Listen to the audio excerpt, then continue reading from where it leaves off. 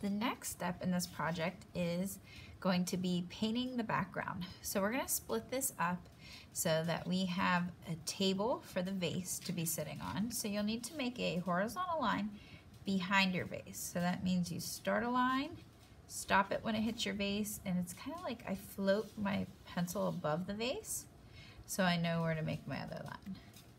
If you want to use a ruler, you can, but just make sure you do not make a line through your vase.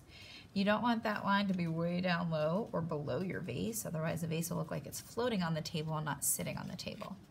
So everything under this line will be painted a brown for the table, and then everything above will be painted a background color. So you'll want to work around your vase. We're not actually painting the vase today, we're going to use a different technique to do that. So you want to start by painting your table area. So for that, you're going to be using some watercolor paint, the pan watercolor. We're going to be using two different watercolor paints today. We're going to be using some liquid watercolor and some of our regular watercolor pans.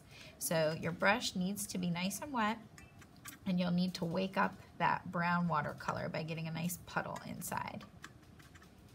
And then making sure that it is wet, using your brush nicely, gliding across your paper, trying to stay in that line the best you can, and if it goes into your vase, that's okay, because we will paint over it next week.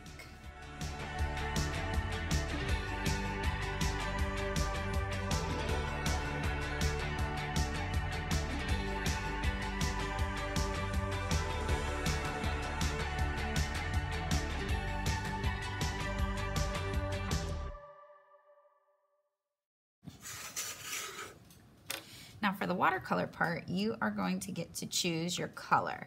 So I'll let you know all the color choices that we have. I am using a blue violet, and this is already liquid, so you do not have to add any water to your brush. So I'm gonna go ahead and paint this entire thing with this liquid watercolor.